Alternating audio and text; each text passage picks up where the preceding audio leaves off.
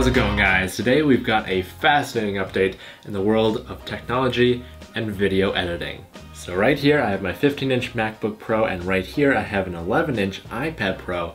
And what would you say if I told you you could edit with no limitations in Final Cut Pro on an iPad? Well, it's true. Now this is where the technology really gets fascinating. So both of these are running the second version of the public beta of their new softwares. This is running the iPad OS and this is macOS Catalina. And this will only work if they're both at least on the second version of the public betas. Alright, let's get started. So after you download and install the beta software, it's really simple. All you have to do is open Final Cut on your Mac. Then go over to AirPlay, where you would normally share your screen with an Apple TV or another device, and you'll see it pops up with your iPad. So you just click on that and boom, you're now using your iPad as an external display. But wait, there's more. Now with like an Apple TV or an external monitor, it's just an extra screen, which is really beneficial.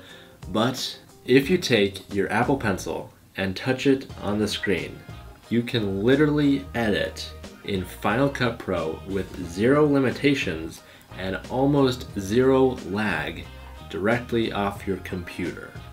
So this means I have this external 4 terabyte LaCie drive that is connecting to the computer, and all of that information that you would normally edit on your computer is being airplayed, basically. It's called Sidecar, but it's being sent to your iPad, and you're able to fully edit with a touchscreen with no wires whatsoever connecting this or to power or anything. You can just have your computer on your desk, sit back on the couch, and edit just like you would be on your computer, but with a touchscreen on an iPad. I don't know if this is just me, but this is truly fascinating and really revolutionary in the world of video editing. I cannot wait to start using this sidecar feature. It's got so much potential, and it's just such a powerful tool that really takes two mostly disconnected devices that Apple creates and brings them into one.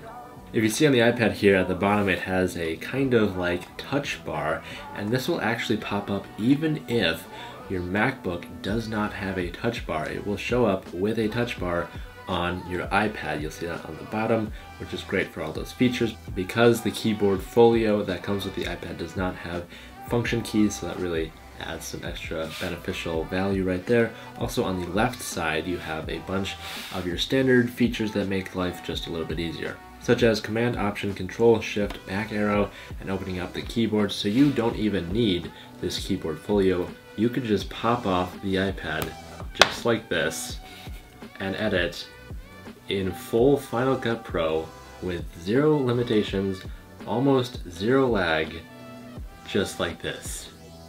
Holy cow. Now this works with more applications than just Final Cut Pro. It actually works with literally any application that you can open on your MacBook. I'm just using Final Cut Pro in this video because it's an application I really love, and just the thought of editing in Final Cut on an iPad with no wires or nothing attached, just natively like this, that is just absolutely unheard of.